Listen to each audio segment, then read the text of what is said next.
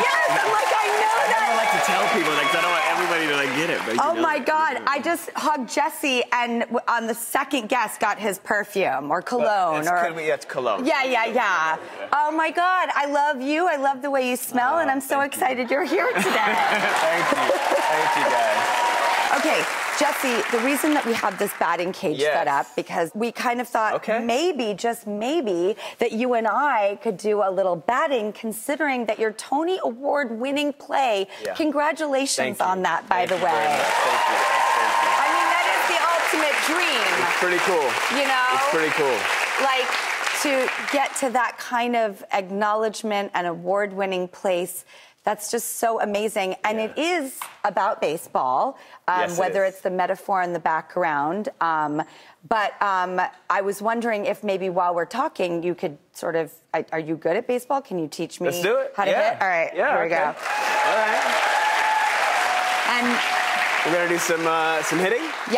Yeah, let's do this. All right, you're going to take the first swing and show me how it's done, and then I'm going to try to, you know. Because you also have some special baseball experience growing up, right? I grew up playing, me and I have two brothers. One of them played. He was really excellent as well. My dad was our coach. He's obsessed with baseball. The numbers of baseball, the science of it, the story, like studying the statistics and everything. It was pretty intense, but it was a huge bonding experience for us and for me, and it's kind of one of the main reasons why I chose to do the play. Was kind of an homage to my father and that time together, and so glad he enjoys it. It's a sport that kind of covers the art of life. Yeah, All right, definitely. let's see what your hit's like. Okay, so some basic mechanics here. It's all about, like your tennis swing, a golf swing, it's your hips. It's mostly your hips and your shoulders. Hips and shoulders. Up. So your hips are what are giving you that torque to hit the ball.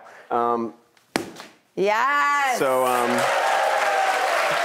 like chopping a tree. And letting it go at the end. And letting it go, not fighting it, not resisting it on the way back. It's like swinging through, and it's about rotating your hips and planting that front foot. Are you also like tensing up your core? Yeah, with all things, you really should be locked in your core. So what's happening you should see my core, Jesse. It's I've had 2 kids, you know, so. You got it. My core is more like a fish tank on a pole. So it's like sloshing around. That's an incredible visual. So this carcass did make 2 children. That's not the right word. That is not true. It's Tupperware, man. Get a strong front foot here, even maybe line it up with the ball, okay?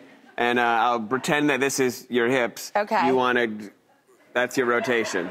That's your rotation, and just let your arms go along with it. All right. All right. Oh God, here we go.